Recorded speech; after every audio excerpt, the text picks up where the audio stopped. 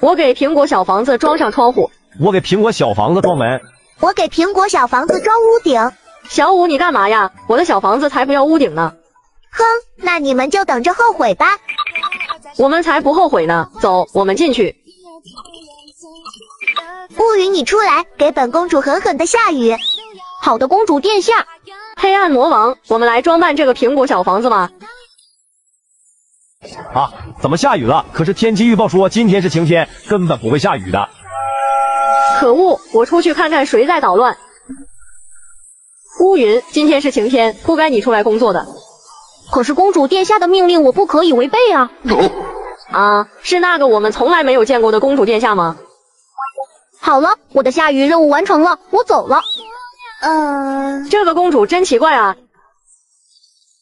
不好，是冰雹，赶紧到苹果小房子里躲冰雹。哼，你们就慢慢享受吧。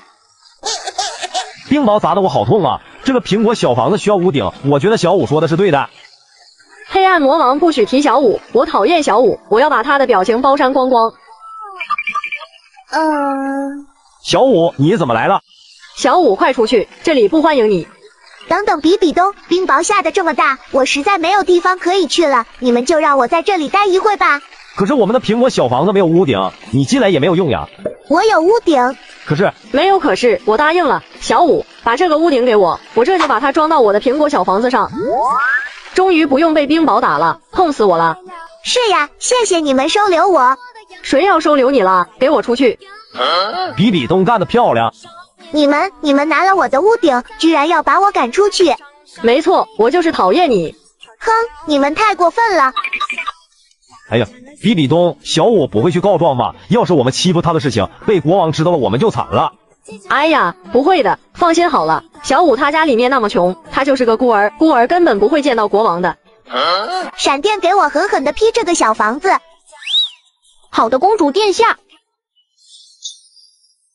小舞，原来是你在捣乱。你们每天都欺负我，现在轮到我报复回来了。住手！国王大人，你快救救我们吧！小舞欺负我们，你快狠狠地惩罚他吧。公主殿下，需要我把这两个没礼貌的小鬼带走吗？我还没玩够呢。公主殿下。是啊，你们每天欺负本公主，是不是很开心啊？什么？你们居然欺负我的宝贝女儿？你是公主殿下。够了，你们两个仗着自己是武魂殿的人就到处欺负别人。来人，把他们给我带下去。小舞和爸爸吃饭还是和妈妈吃饭？杰瑞帮我选择。哇塞，是和妈妈一起吃饭。小红雀和妈妈一起睡觉还是和爸爸一起睡？杰瑞帮我选择。耶，是和妈妈一起睡。比比东是和爸爸一起生活还是和妈妈一起生活？杰瑞帮我选择。哇，我要和妈妈一起去生活了。可恶，为什么杰瑞选妈妈不选爸爸？是我们让杰瑞选妈妈不选爸爸的。啊？为什么？因为爸爸，你们都太过分了。小红雀，快上床睡觉。爸爸，我来了。哎呀，被子里怎么一股脚臭味啊？爸爸，你是不是没有洗脚啊？我忘记了，我现在去洗。好了，我洗完脚了，我们快睡觉吧。爸爸，你怎么在被子里放屁呀？好臭啊！哎呀，我没忍住。我不要和爸爸你睡觉了。我爸爸是不爱干净，每次睡觉不洗脚，还在被窝里放臭屁，难闻死了。我下次不会这样了。还有爸爸你，我不和你一起吃饭，是因为爸爸妈妈回来吃早饭啦。我们来了。啊，爸爸，你的嘴巴怎么这么臭？你是不是没有刷牙？哎呀，爸爸忘记刷牙了，等吃完饭再去。不行，爸爸，你嘴巴一股味道，太难闻了，现在去刷牙。哼，我就不去刷，我先吃饭，吃完再去刷。爸爸，我不要和你一起吃饭了。我不和爸爸你一起吃饭，就是因为爸爸你不爱干净，不讲卫生，每天早上起来不刷牙就吃饭，嘴巴一股味道。我知道错了。我爸爸倒很爱干净。啊，那为什么你不和爸爸一起去生活？因为他总凶我。爸爸妈妈，你们看，我这次可是考了98分，是全班第1名。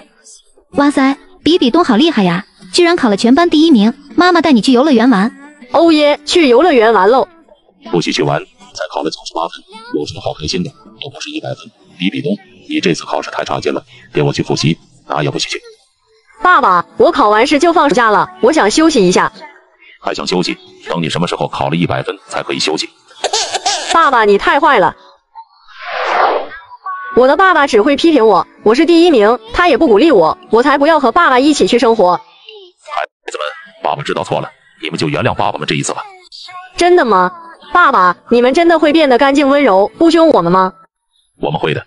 我从小就是最可爱的恶魔公主，但我却爱上了天使族的王子，只因在大战中，恶魔被天使消灭了。天使王不忍心伤害幼小可爱的我，便把我带到天堂抚养。随着时光的流逝，我长成了楚楚动人的少女。唐三王子是我的青梅竹马，也是所有天使们的梦中情人。和其他排斥我的天使不同，看到我走来，他会温柔地对着我笑，然后热情地向我打招呼。我承认我被他迷倒了，但这却引来了天使的嫉妒。我以为是谁呢？原来是这个丑陋的恶魔，看看自己什么样子，王子殿下不会喜欢你的。他们嘲讽完后扬长而去，我开始为自己感到难过。直到这天，唐三王子和天使公主千仞雪订婚了，看到他们幸福的笑容，我感觉自己就像一个小丑，我难过极了。这时，千仞雪公主却走了过来，离他远点，你这个丑八怪，你最好滚回你的冥界去。千仞雪的羞辱让我咬牙切齿，我承认我自卑了。走在路上，我不知道哪里才是我的家。既然这里已经没有人爱我，那我为什么还要留在这里呢？我擦干眼泪，做好了决定。既然没有留在这里的理由，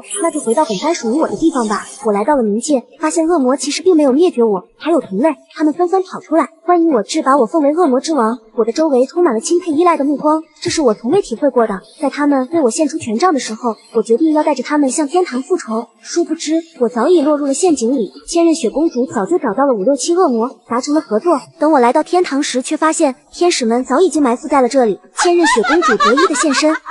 恶魔终究是恶魔，我早就知道了你的计划。我被天使们抓住，关进了地牢里。唐三却来探望了我。你真是太让我失望了，我一直以为你跟其他恶魔不同。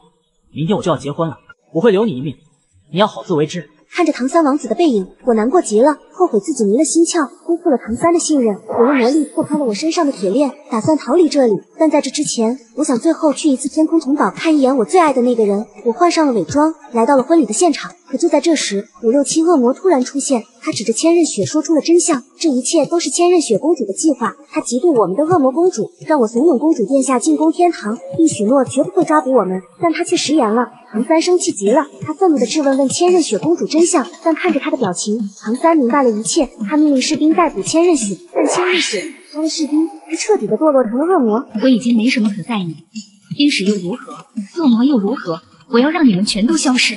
就在他要伤害唐三时，我大声阻止了他，开始跟这位堕天使展开对决。2股强大的光波发生了爆炸，因为此前被打伤，所以我不敌他，被摔在了地上。眼看着千仞雪要对唐三下手，我赶紧瞬移到了他的身后，倾尽所有力量立下了咒语。一声爆炸，堕天使千仞雪终于被我消灭了，可我也因为用尽了力量，化为星星消散在了空中。唐三悲痛欲绝，这时奇迹发生，光芒出现，我竟重生变成了天使，就像凤凰浴火重生，我得到了属于自己的幸福。天黑请闭眼，医生请睁眼。我是医生，我睁眼了。我觉得比比东一定是病菌，我先把他淘汰。天亮了，昨天没有人被淘汰。怎么回事？昨天晚上我有投票给比比东呀。小五，我们玩的是病菌狼人杀，医生是不能刀人的，只有病菌才能刀人。原来是这样，谢谢你竹青，我知道了。小五，你说你不知道医生不能刀人，这谁信呀？我觉得你就是病菌伪装的。我才不是病菌，我不了解规则，只是因为我第一次玩这个新模式。哼，别解释了，解释就是掩饰，我就投你。我觉得比比东说的很对，我也投小五。我也投小五。我可以证明小五是第一次玩这个模式，比比东你找的这个借口一点也不好，我看你才是病菌，我投你。我觉得竹青说的很对，我也投比比东。我们也投比比东。比比东4票淘汰。请选择是否发动技能。你们看吧，我明明就是医生，就算我被淘汰了，我也可以选择带走一个我认为是病菌的人。你们都相信小五，但是我就是觉得他是病菌，我要带走他。不要啊！我真的不是病菌，我才不信！我选择淘汰小五。小五淘汰，他的身份是医生。小五，你是否发动技能？有人使用禁言卡，小舞禁言，游戏继续。嘿嘿，刚刚我投了小舞，幸亏我有一张禁言卡，不然我一定会被他带走的。天黑请闭眼，天亮了。昨晚竹青被病菌淘汰，不能发动技能。真奇怪，第一天晚上没人被淘汰呀，这到底是怎么回事？小朋友们，你们知道吗？这次竹青被淘汰，我感觉像是阿七做的，他上次就是第2个投给小舞。蓉蓉，你在瞎说什么？你平时和竹青的关系很好，我觉得就是你淘汰的竹青，这样你就能迷惑大家了。我投你。哼，你投我，我也投你。我觉得蓉蓉说的很对，我投阿七。我也投阿七。阿七淘汰，不能使用技能。天黑请闭眼。嘿嘿，大家没想到吧？我才是隐藏的病菌。第一晚我故意没出手，就是为了不引起大家的注意。现在只剩下蓉蓉和唐三了，我随便淘汰一个人就胜利了。那我就淘汰唐三吧。天亮了，昨晚唐三淘汰，小舞复活。小舞怎么复活了？那是因为我有复活卡呀，是我复活了小舞。太好了，我又可以玩游戏了，谢谢你三哥。怎么会有复活卡这种东西？唐三，你是不是作弊？雪儿，你这话说的好奇怪啊，感觉你不想让小舞复活的样子，你应该就是隐藏的病菌吧？我投你。不是我，蓉蓉，你每次都是随便找一个借口就第一个投别人，我觉得你才是病菌。小舞，我们一起投蓉蓉吧，这样我们医生就赢了。好纠结啊，现在只剩下他们2个了，我要是投错了，病菌就赢了。我原型老师来接学生上课了。老师，快带我上课去吧。不行，原型老师只能接原型学生，你又不是原型学生。老师，我们快上课去吧。啊，那我是什么形状啊？谁能告诉我啊？我新型老师来接学生上课了。哇塞，大家都说我是新型学生，老师快带我上课去吧。等等，他不是新型老师，他是三角形的。小青，你不能跟他走。哼，小红俊，你骗人，老师是不会认错形状的，你就是不想让我上课。我没有，心形的3个边都不是直线，你看这个图形老师的边都是直线，所以他是三角形老师。对不起啊，小红俊，我错怪你了。原来我是三角形老师啊，那我的学生在哪里呀？我是三角形学生，老师，我们快上课去吧。哎呀，我的老师怎么还不来？他是不是不要我了？小青，别伤心，你老师肯定很快就来了。我新型老师来接学生上课了。太好了，老师，你终于来了，我们快上课去吧。我去玩会游戏，反正我老师也没来。怎么只有正方形学生呀？没有我的菱形学生。正好小红弟学习那么好，我要骗他做我的学生。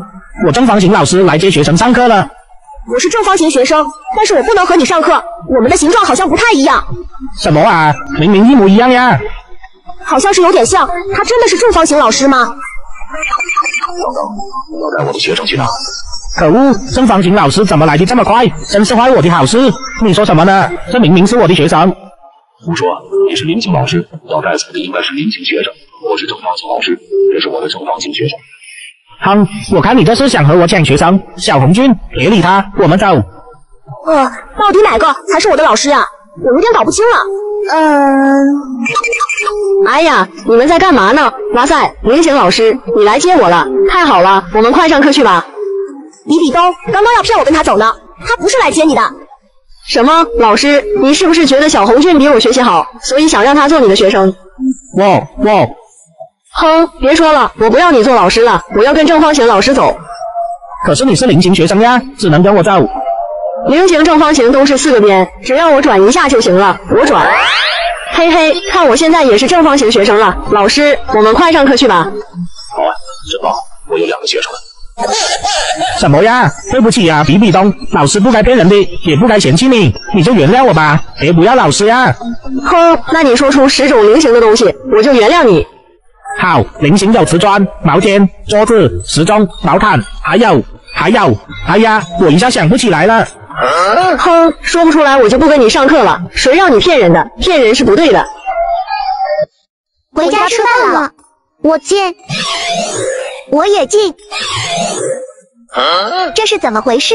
我怎么没法进去呀？小舞，你不会是没法回家了吧？才不是呢，我再试一试，我进。啊，为什么呀？小舞，你还没看出来吗？你没有人鱼尾巴，所以你回不了家了。我先走了。人鱼尾巴？等等，我的人鱼尾巴怎么不见了？这可怎么办啊？小吴，你怎么了？三哥，我的人鱼尾巴不见了，这样我就回不了家了。怎么会这样？那我们一起去找找吧。嘿嘿，有了人鱼尾巴，我都觉得自己变得更帅了。小红俊，站住！是不是你拿了我的人鱼尾巴？小五，你说什么呢？这明明是我的人鱼尾巴。你胡说，你之前根本就没有人鱼尾巴。小精灵说过了，只有不断的做好事，才能拥有人鱼尾巴。你最近一直都没有帮助别人。哼，我都说了，这就是我的。小五567的人鱼尾巴也太好看了，我也好想要啊！要是我有了人鱼尾巴，我就也可以去海里玩了。小红俊，你想要人鱼尾巴吗？对啊，比比东尼怎么会有人鱼尾巴？这个你不用管，你还想要人鱼尾巴吗？我想要。我可以把这个人鱼尾巴给你，不过你要把你最喜欢的东西和我交换。我最喜欢的那不是我限量版的奥特曼玩具吗？不行，那可是妈妈送我的生日礼物。那好吧，你不换的话，我可要走了。算了，比比东，我和你交换。这是比比东给我的，才不是你的。小五，看来这个不是你的人鱼尾巴。好吧，那我们再去别的地方看看吧。小青，你怎么也有人鱼尾巴？嘿嘿，怎么样，我的人鱼尾巴漂亮吧？小青，你的人鱼尾巴是哪里来的？是我用我的小汽车和比比东换的。这到底是怎么回事呀？为什么比比东会有这么多的人鱼尾巴？我也不知道，要不我们去找比比东看看吧。哇，这么多的人鱼尾巴！比比东，你为什么有这么多的人鱼尾巴？要你管，你要是要的话，就拿最喜欢的东西和我交换。精灵之力。小精灵，你干嘛？比比东，是你拿了小五的人鱼尾巴，所以小五才回不了家的。小精灵，这到底是怎么回事啊？比比东，你自己说。对不起，小五，是我错了，是我拿了你的人鱼尾巴，然后复制出来了这么多人鱼尾巴，让大家拿东西和我交换。原来是你拿了我的人鱼尾巴。我知道错了，我这就把你的尾巴还给你，你能原谅我吗？比比东，我这次就原谅你了，你以后可不能这么做了。我知道了。小朋友们，乱拿别人东西是不对的，大家可千万不要和比比东学习啊！我要给豌豆射手补充能量。我也要给豌豆射手补充能量。我也要。啊，这是怎么了？我再来一次。哎呀，好痛啊！蓝色妖姬，你不能给我补充能量，你只能给火箭僵尸怪兽补充能量。啊，这是为什么呀？那是因为只有算数等于9的人才可以给我补充能量。红色风暴的头上是3+3+3等于9，黄色预警的头上是2+7也等于9。可是我头上的5+5也等于9呀，为什么我不可以给你补充能量呀？蓝色妖姬，5+5明明等于10，算是等于10的人只能给我补充能量。啊，我讨厌怪兽火箭僵尸，我不要给他补充能量，我要给豌豆射手补充能量。想给我补充能量也可以，只要你说出一个等于9的算式就可以了。等于9的算式有哪些呀？有人知道吗？快告诉我吧。哼，谁也不要说，我要让蓝色妖姬帮我补充能量。我知道了，4+5等于9。哎呀，我现在可以给豌豆射手补充能量了。我的颜色马上就要全部恢复了，火箭僵尸，等我恢复原样，我就把你消灭掉。可恶可恶，谁来帮我补充能量呀？不然我真的要被豌豆射手消灭了。我来帮你补充能量，我最喜欢怪兽火箭僵尸了。啊，为什么我不能给火箭僵尸补充能量呀？比比东，你头上是3+6等于9，不等于10啊。哎呀，那我把它换成4+6，这下等于10了，我可以给怪兽火箭僵尸补充颜色了。嘿嘿，我也有颜色了。那我的颜色也比你多。可恶的豌豆射手，你别太得意，还会有人帮我补充能量的。火箭僵尸，我们来给你补充能量了。我的头上是2+8等于10。我的头上是1+9也等于10。嘿嘿，豌豆射手，看来你要输了，等我恢复原样，我就把你消灭掉。我不会让你消灭豌豆射手的，我来帮豌豆射手补充能量恢复原样。我的头上是9+0也等于9。不对，你明明用9加了一个数字，怎么可能还等于9呀？你就是欺负我怪兽火箭僵尸数学不好。笨蛋火箭僵尸，任何数字加0都是不变的，所以9+0等于9呀。哈哈，你看我恢复原样了，火箭僵尸，看我怎么消灭你。等一下，我来帮火箭僵尸恢复能量，我不会让你这个讨厌的豌豆射手消灭火箭僵尸的。我的头上是10+0等于10。我现在也恢复原样了，而且10大于9，豌豆射手，你可不是我的对手。谁说的？比试还没有结束，只要还有更多等于9的算式，我就可以有源源不断的能量来打败你了。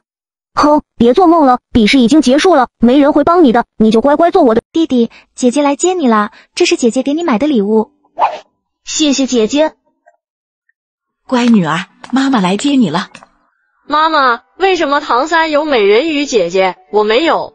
我也要美人鱼姐姐。好，乖女儿，妈妈这就带你去海神宫换个美人鱼姐姐。美人鱼族长，这是兑换能量，我想给我女儿找个美人鱼姐姐。比比东，现在海神宫还有3个美人鱼，你选哪个？妈妈，那个冰美人鱼最漂亮，她一定会对我好的，我要她当姐姐。弟弟，我们去游乐场玩吧，姐姐陪你玩，你想玩多久都可以。哇，姐姐你太好了。冰姐姐，我也要去游乐场玩。着什么急？没看姐姐在逛街买衣服吗？一会姐姐选好衣服，别忘了去给姐姐付钱。太过分了，我找美人鱼姐姐是为了照顾我的，不是我要照顾你，我不要你当姐姐了。妈妈，我不要这个美人鱼姐姐，我要换个姐姐。好，乖女儿，妈妈再去给你换一个。美人鱼族长，这是兑换能量，我要再换一个美人鱼姐姐。这2个美人鱼你选哪个？乖女儿，这回你可选好了，妈妈的能量只够换这一次了。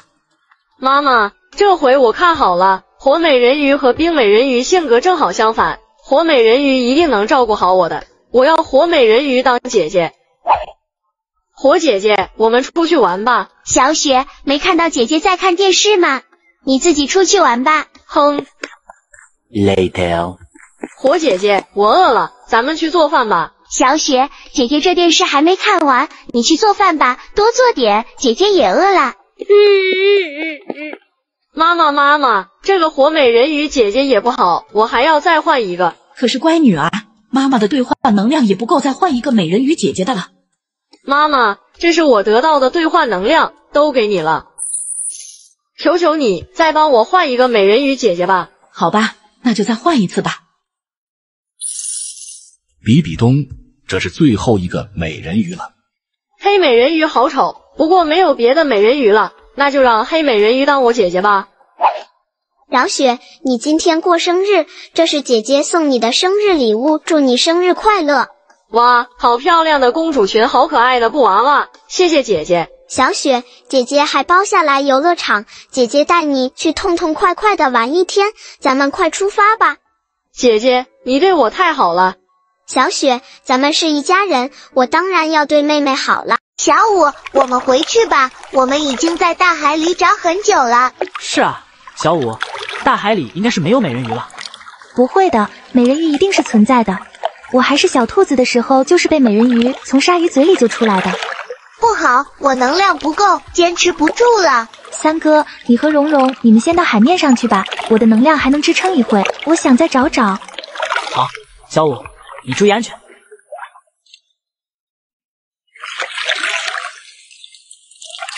咦，这里有个石像，它看起来好漂亮，长得好像曾经救我的冰美人鱼。小舞，是你吗？谁在说话？是我呀，你小时候我还抱过你呢。啊，冰美人鱼，你怎么会变成石像了？妈妈，你怎么把咱们武魂殿的污水都排到大海里了？傻女儿，这些污水清理起来太费劲了。你看妈妈把污水排到大海里，又省钱又省力，跟妈妈学着点，看妈妈多聪明。可是妈妈，大海被污染了，小鱼们都会无法生存的。笨女儿，咱们在陆地上，海里的臭鱼烂虾和咱们有什么关系？大不了以后不吃海鲜了。走，快跟妈妈回家，让人看见就麻烦了。糟了，大海怎么变成红色的了？是谁把大海污染了？冰美人鱼姐姐，快救救我们！现在的海水太臭了，我们快坚持不住了。小丑鱼，别怕，我这就用魔法净化海水。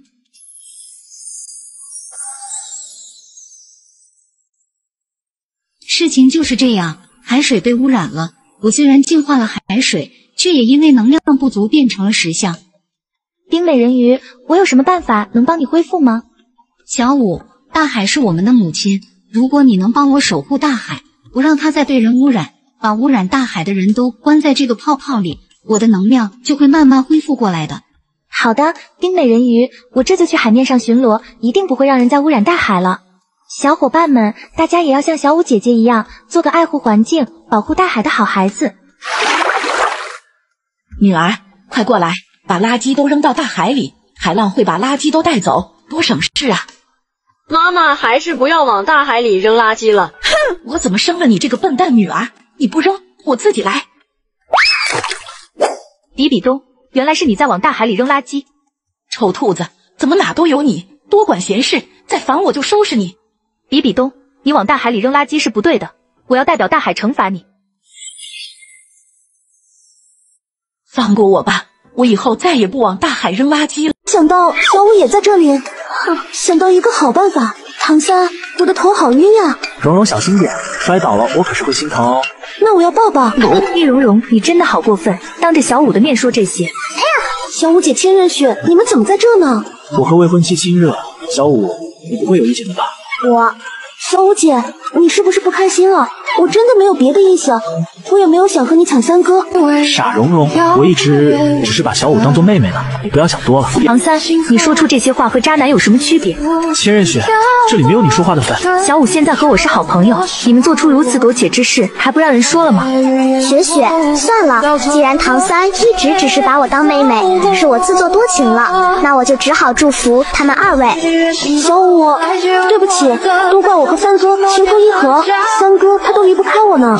易蓉蓉，你少在这装模作样，也不知道你用了什么见不得人的招数，诓骗唐三。我没有。千仞雪，你给我住口！我不许你这么说蓉蓉，赶紧给我走，这里不欢迎你。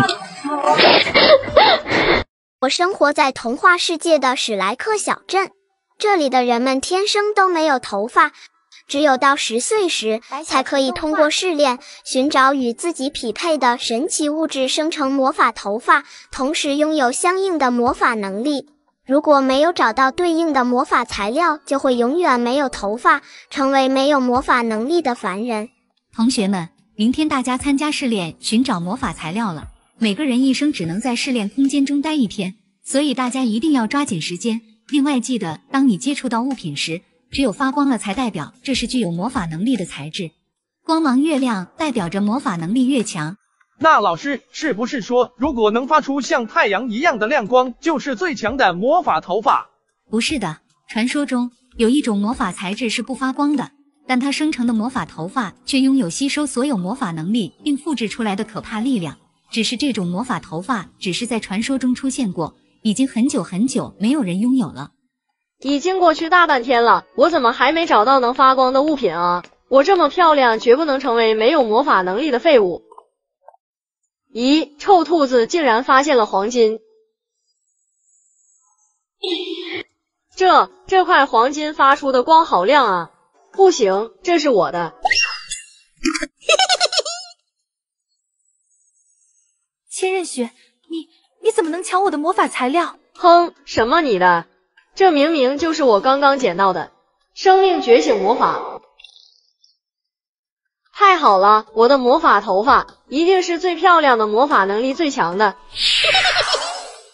小舞，你怎么哭了？三哥，千仞雪把我的魔法材质抢走了。什么？千仞雪太过分了！小舞，你别哭了，我刚找到了一滴神奇的眼泪，它发出的光很亮，给你吧。我不要，三哥，这是你好不容易找到的，你快吸收了吧，我相信我一定还能找到。好吧，那我先吸收了。等我有了魔法能力，再帮你找魔法材质会更快些。生命觉醒魔法。好了，小舞，我这就去帮你找魔法材质。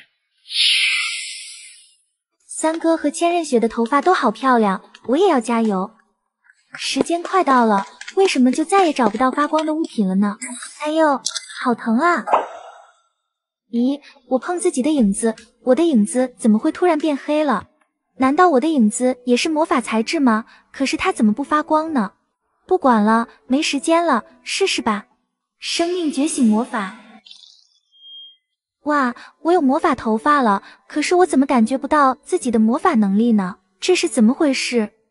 小舞，太好了，你也找到魔法材质了，我可以操控雨水。你的魔法能力是什么呀？三哥，我也不知道自己的魔法能力是什么。那还用说，一看你这头发，就是最差的垃圾魔法头发，当然没什么魔法能力。哼，千仞雪，你还好意思说？明明是你抢了小舞的魔法材质。什么叫我抢的？这叫天才地宝有貌者得之。臭兔子那么丑，就配不上这么好的魔法头发。唐三，你还是跟着我吧，我的魔法材质发出的光可是和小太阳一样，你给我做跟班以后一定前途远大。千仞雪，你太过分了！臭兔子，一个没有魔法能力的废物，这里哪有你说话的份？千仞雪，就算你的魔法头发发出和太阳一样的光，我也不会跟着你了。小舞走，咱们别理他。哼，想走没那么容易，正好拿你们练习练习我新学会的魔法——金色风暴。小舞，你先走，我挡住他。就你这点魔法能力，还想挡我？再一下解决你！不要！你怎么可能挡得住我的魔法？小舞，你没受伤吧？没有啊，三哥，我什么事都没有。我就不信了！超级金色风暴，这怎么可能？反弹金色风暴！小舞，你也太厉害了！你竟然是传说中的魔法头发！三哥，你没事就太好了，以后我会努力保护大家的。小雪、小舞，妈妈走后，你们两个一定要好好照顾彼此。姐姐从小就讨厌我，她认为我分走了独属于她的爱。自从妈妈走后，姐姐就更厌烦我了。即使我承担了全部的家务，她也希望我从家里消失。一天，姐姐突然把我关到屋外。小舞，妈妈已经不在了，咱们现在就分家吧。那边的房子是你的，这边是我的，快把你的破东西都拿走。姐姐，求求你，不要抛弃我，我会努力做事的。哼，没得商量，快滚回你自己的家，看着你就烦。姐姐，你开门了，让我进去吧。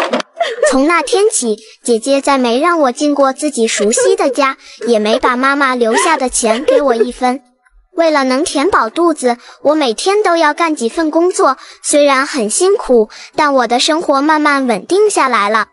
我喜欢唱歌，喜爱小动物，所以每天忙碌的工作结束后，我都会带着别人不要的粮食到森林里给小鸟唱歌，喂它们吃东西。每当我唱歌的时候，小鸟们都会飞过来围着我，与我一起歌唱，那是我一天中最开心的时光。不知道从什么时候起，每天早晨当我出门的时候，门口总会摆放着很多水果，可是我一个人吃不了太多的水果，于是我就把这些好吃的水果便宜的卖给邻居们，邻居们都很开心，我的生活也更富裕了。可是这件事被姐姐知道了，她认为这些水果一定是我晚上偷的，便想在晚上跟着我抓我偷东西的把柄。结果到了夜深人静的时候，她竟然发现有很多小鸟叼着水果飞到我家，把水果放到我的门前。于是在小鸟飞走后，她便把所有的水果都拿回了自己家。第二天早晨，我发现自己门前的水果不见了，而姐姐却在那里卖水果。我并没有说什么，只是更加努力地去工作。在键盘上输入R，如果是软弱，说明你是善良的；如果是忍忍，说明你是宽容的。这天，一个老爷爷来到姐姐的水果摊前。小姑娘，能给我一个水果吃吗？我太饿了。臭乞丐，快离我的水果远点！你把我的水果都熏臭了。好痛啊！老爷爷，你没事吧？我没事，就是我太饿了。老爷爷，这是我刚做好的，给你吃吧。谢谢你，善良的小姑娘。老爷爷，你再喝点水。太谢谢你了，这只小狗送给你，你好好照顾它，一定会有好运的。好可爱的小狗，老爷爷，我一定会照顾好它的。我给我的小狗起名叫团团，因为一家团圆是我最美的梦。我每天都细心地照顾它，给它做好吃的，陪它玩。姐姐看见了，就嘲讽我说，这么丑的狗跟我一样，都是没人要的可怜虫。被姐姐戳中伤心事的我，还没来得及生气，团团竟然拉了一块金子。我和姐姐都惊呆了，这么大的金子是我努力工作10年也得不到的。姐姐的眼睛红了，她把我踢倒，疯狂地去抓我的团团，念叨着发财了发财了，这是她的狗，这是她的狗。这时被抓住的团团发出了一道耀眼的白光，竟然变成了一个巨大的怪兽。救命啊，怪物啊！可恶的坏蛋，竟然欺负我的主人，我要好好的教训你！不要伤害我姐姐。对不起，妹妹，你为什么要救我？姐姐，妈妈说过要我们照顾好对方，我不能看到你被伤害。对不起，妹妹，都是我的错，我那么自私，那么对你，你还为我受了这么重的伤，对不起。姐姐，你永远都是我的亲人，我不怪你。主人，对不起，我这就帮你疗伤。团团，我好了，谢谢你。妹妹，我以后再也不会抛弃你了，我一定会好好照顾你的。姐姐，我也会永远照顾你的。我是一只自卑的小精灵，我的族人们都拥有神奇的魔法能力，有的能控制火焰，有的能呼风唤雨，还有能控制只有我什么魔法都不会，我一次次的练习，可是却无法像他们那样控制各种神奇的力量，这让我非常自卑，总是一个人独自哭泣。小舞，你怎么又偷偷跑出来哭啊？族长爷爷，我是最差的小精灵，什么都不会。小舞，不是你想的那样，你的魔法能力很特殊，可是只有你自己才能找到使用的方法。你可以去外面的世界看看，也许会有帮助的。听到族长爷爷的话，为了找到我的魔法能力，不做最差的精灵，我鼓足了勇气走出了大森林。这天我碰到了一个农民伯伯在田间哭泣。农民伯伯，你为什么要在这哭啊？小精灵，我辛辛苦苦种的庄稼都要旱死了，为什么老天就不下雨呢？这让我一家老小怎么活啊？听了农民伯伯的话，我发自内心的觉得农民伯伯太可怜了，我好想帮助他。要是能下雨就好了。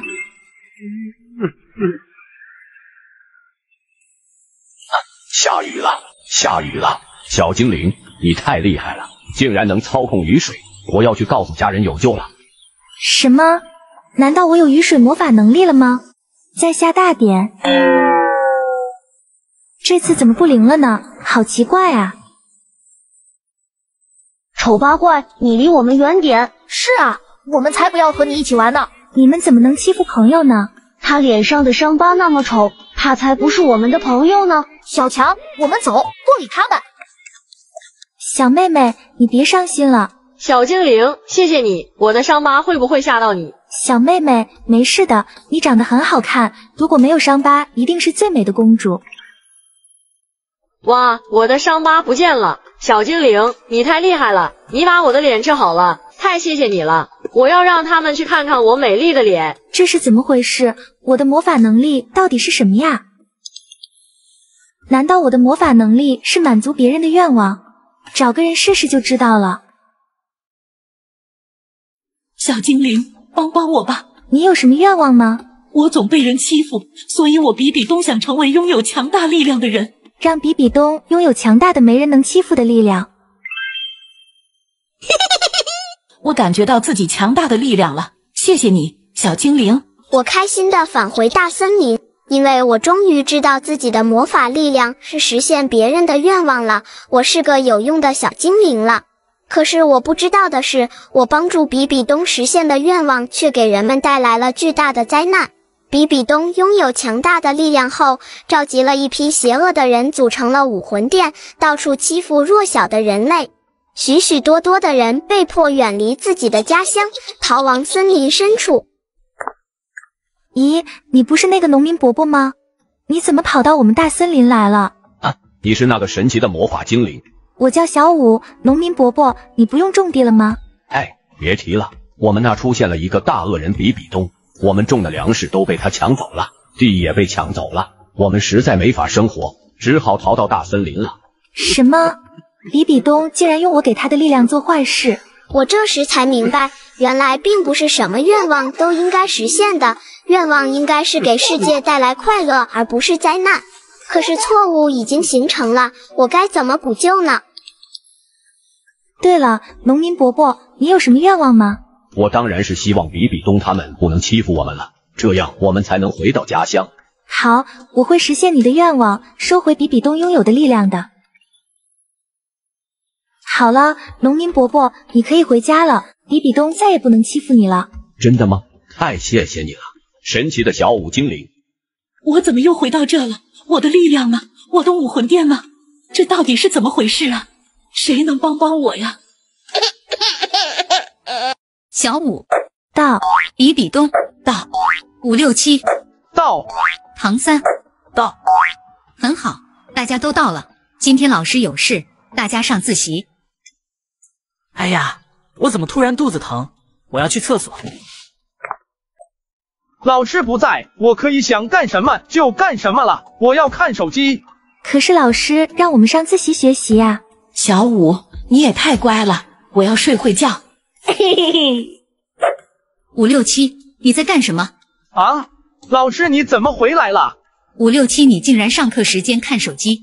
不是的，老师，这个手机是唐三的，我看他不在，手机放在桌子上，所以好奇拿起来看看。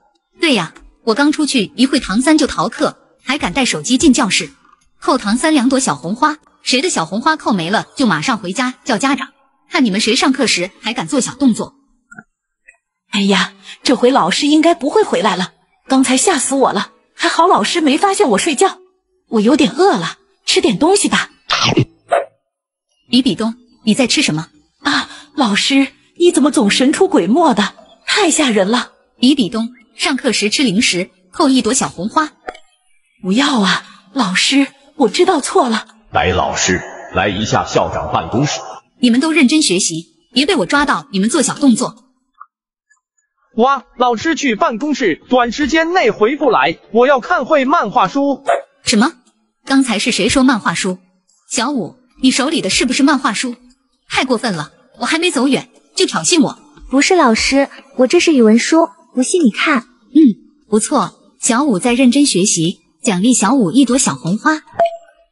你们谁能集齐5朵小红花，老师就送他一个惊喜大礼盒。我现在去办公室。嘿嘿嘿。哎呀，肚子终于不疼了，以后再也不吃隔夜的烤肠了。咦，我的小红花怎么变成1朵了？567，你知道我的小红花怎么不见了吗？我不知道，我看漫画书没注意。这可奇怪了。唐三，你逃课这么久，回来还说话打扰别的同学，再扣1朵小红花。唐三，你现在没有小红花了，给我出去，明天叫家长到学校。啊，不要啊，老师，我没做什么呀，怎么就叫家长了？快出去！还有你，567，我说刚才是谁说看漫画呢？还冤枉了小舞，原来是你偷偷看漫画，扣你1朵小红花。真倒霉，都怪唐三和我说话，不然老师一定抓不到我。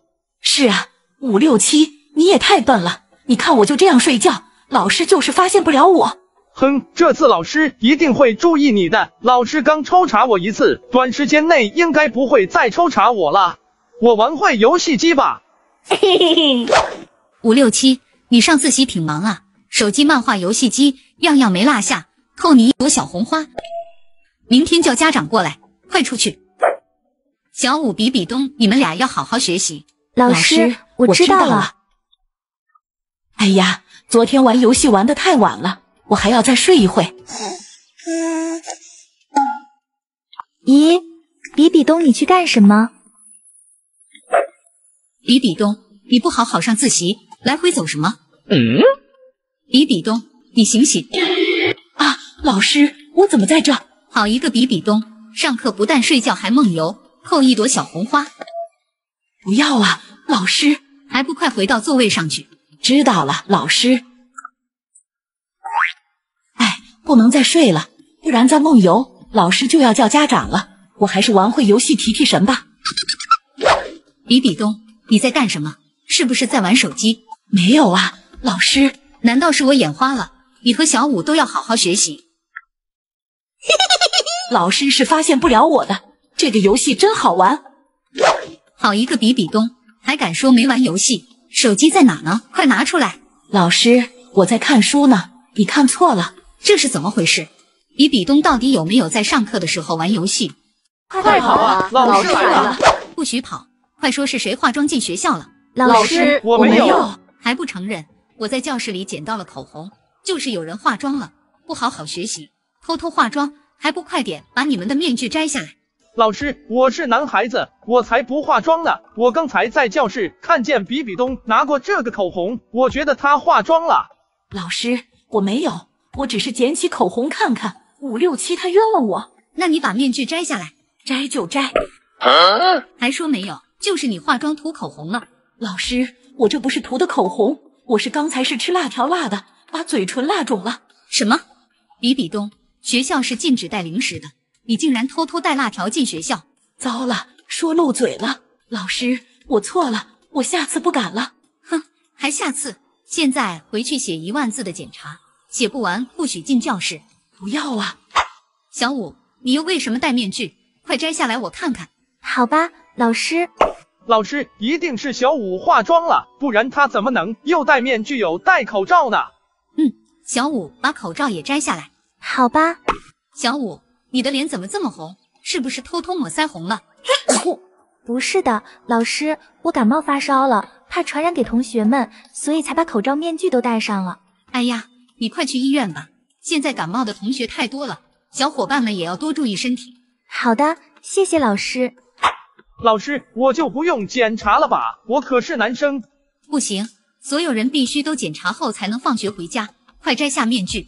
好吧。567，你脸上的红色印记是怎么回事？是不是偷偷用口红在脸上画了？红色印记？哦，老师，我知道了。小乔，你这支钢笔可真好看。这是我妈妈特地给我买的音乐钢笔，还能发出音乐呢。你们听。567，你为什么抢我的钢笔？快还给我！不还，我先玩几天。你别跑，你快停下来！小强大笨蛋，你是追不上我的。事情就是这样，我撞树上把脸撞肿了，所以才有红色印记。哼，一是抢同学东西，二是奔跑不注意安全不看路，回家也写1万字检讨，写不完不许进教室。不要啊，老师，我知道错了。还不快回去！千仞雪，现在就差你了，快摘下面具。老师，我能不能不摘面具？不行，不摘明天就叫家长来学校。不要啊，老师，我摘面具，但是你不要笑话我。咦，千仞雪，你脸上画的什么？乱七八糟的，小年纪就化妆，还画得那么难看。不是的，老师，我这不是画上去的。同学们，这节魔法课要教大家的是变形魔法。首先是最简单的植物变形术，大家看好了，变形。哇，老师，你好厉害！好了，变形术的魔法咒语是……现在给大家5分钟时间记忆咒语，一会我来考察。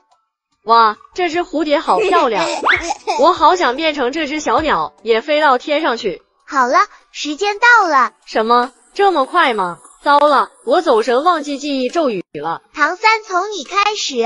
好的，老师，变形。唐三不错。千仞雪该你了。我变形。千仞雪，你是不是上课溜号了？不然怎么能变失败呢？老师，我练习变形魔法失败了，所以才在脸上形成魔法印记的。千仞雪，上课3心2意，不注意听讲是不对的，回家也写1万字检查。老师，我知道错了，以后不会了。咦，他们都没化妆，那这个口红是谁的呢？一定是别的同学的，我一定要找出来，好好惩罚他。哎呀，我新买的口红怎么不见了？教变形术的时候掉出去了，怎么就找不到了？好奇怪啊！小舞，你快带着妹妹跑！妈妈！小舞、小雪，妈妈不行了，你们一定要好好照顾自己，妈妈永远爱你们。妈妈被怪兽打伤离开了我们，幼小的我和妹妹再也没有亲人了。为了生活，我和妹妹白天给人家打扫卫生，晚上出去捡废品，无论刮风下雨，我们都在努力地工作着。直到一天，妹妹生病了。姐姐，我好难受，是不是妈妈要来接我走了？不会的，妹妹，你一定要坚持住，都是姐姐没照顾好你，姐姐这就送你去医院。医生叔叔，我妹妹怎么样了？你妹妹本来身体就虚弱，最近又感染风寒，情况不是很好。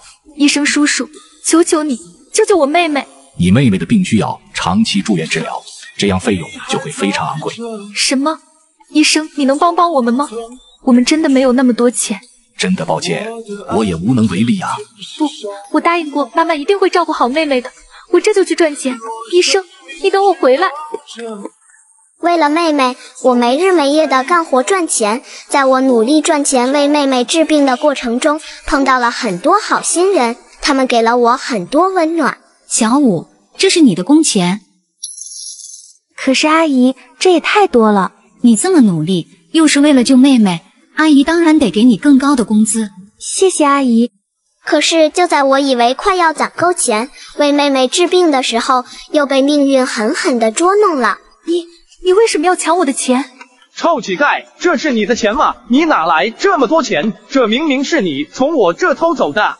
不是的，这是我努力工作存的给妹妹治病的钱。哼，一个臭乞丐还说努力工作，笑话！告诉你，少给我卖惨，走，我请你们吃大餐。你还我钱！兄弟们，揍他！好不容易存的钱就被这样抢走了，我恨这些像怪兽一样的坏人，可是我又无能为力。在键盘上输入 BBB， 如果打出的是不，那说明你是性格坚毅的小伙伴；如果是抱，那说明你是个内心温暖的小伙伴。我没有放弃，开始更加努力的工作。这天清晨，我来到海边，想捡些昨天被风暴吹到岸上的小鱼，却发现有条美人鱼昏迷在岸边，在它身旁散落着很多漂亮的珍珠。看到这些美丽的珍珠，我的心抽动起来。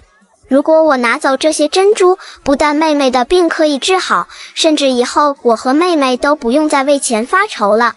可是这些珍珠是这个昏迷的美人鱼的，我不能这么自私。犹豫了很久，内心善良的天使打败了自私的恶魔，我帮助这条美人鱼包扎了伤口。这时美人鱼醒了过来。谢谢你救了我，善良的姑娘，你叫什么名字？我叫小舞，跳舞的舞，这是我应该做的。小舞，你明明那么缺钱，却不动我的珍珠，反而努力的救我，你是我见过最善良的人类。你有什么愿望吗？我能实现你的愿望。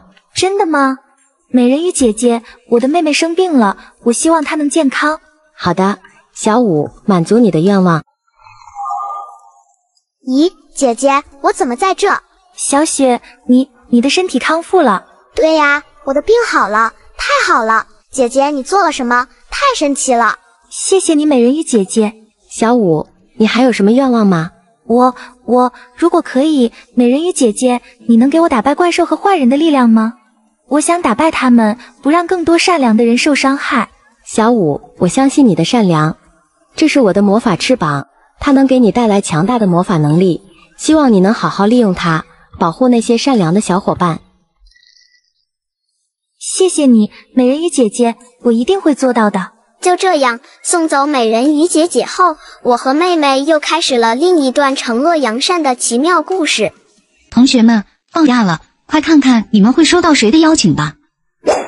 老师你好，我是美人鱼世界的冰美人鱼，我想邀请我的好朋友去海洋世界。冰美人鱼，你是来邀请我去海洋世界吗？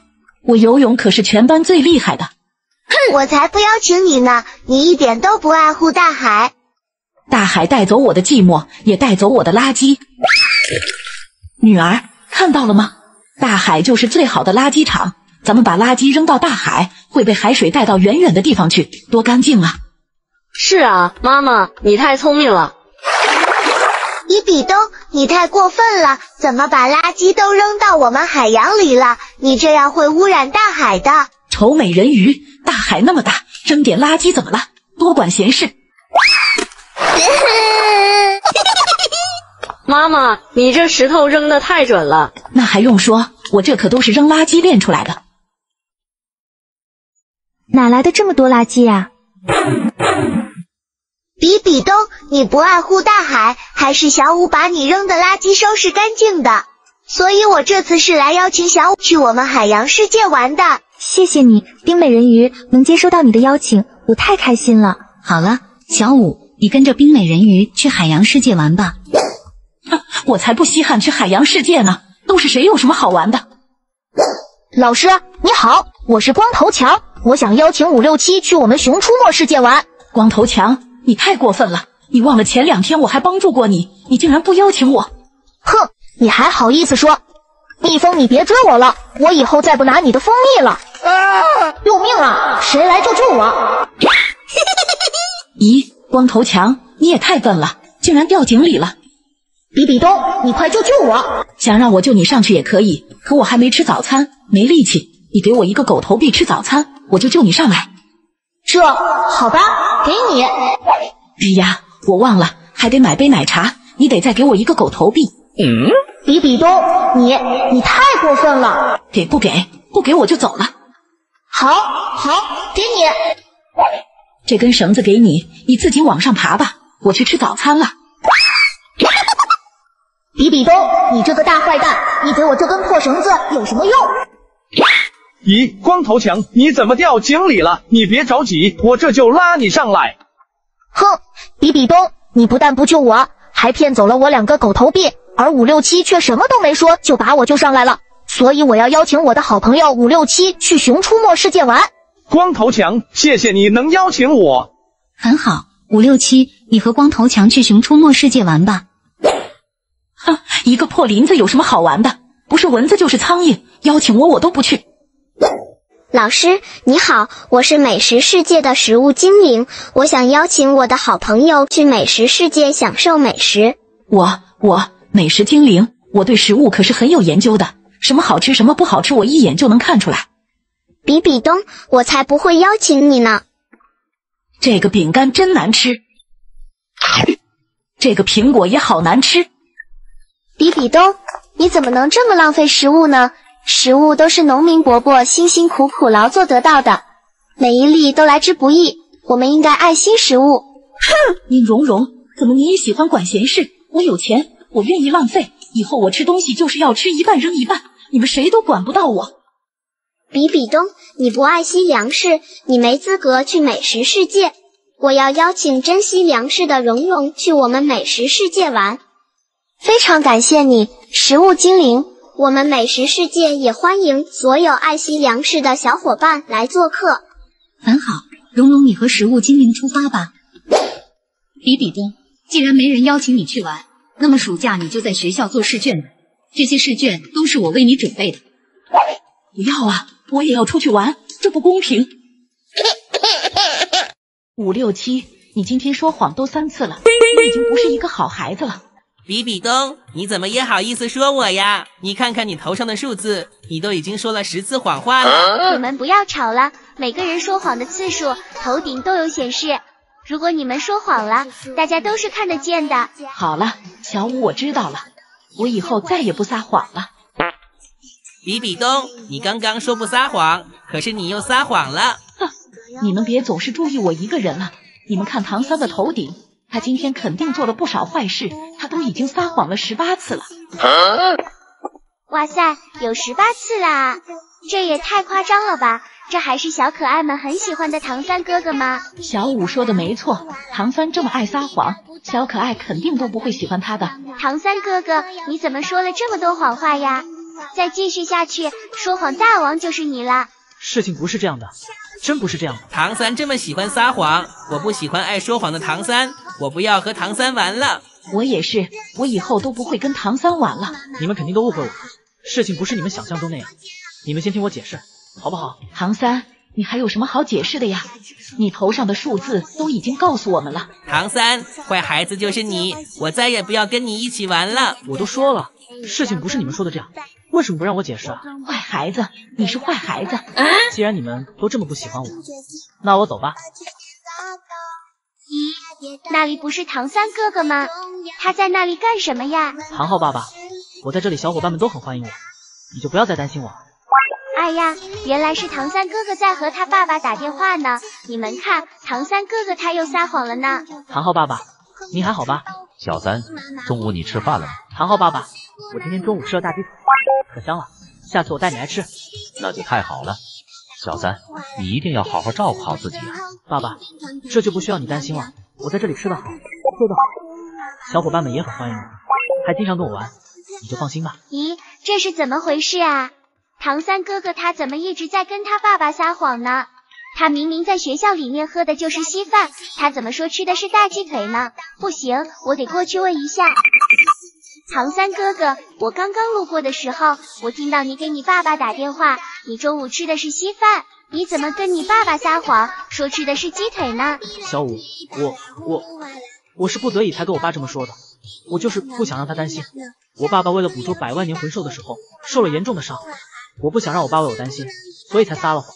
大鸡腿那么贵，我也吃不起，所以我只能喝稀饭。唐三哥哥，原来你撒谎就是为了不想让你爸爸为你担心啊！看来我们都已经错怪你了。唐三哥哥，对不起你，我不该没弄清楚事情真相，就说你是撒谎大王。还有我，唐三，对不起你，是我误会你了，这是我多出来的蛋糕，我送给你吃吧。567，你给了我，你吃什么呀？嘿嘿嘿，你就放心吧，我已经吃饱了，这个蛋糕我已经吃不下了，你就吃吧。还有我，唐三，这是我的零食，我也吃饱了，也给你吃吧。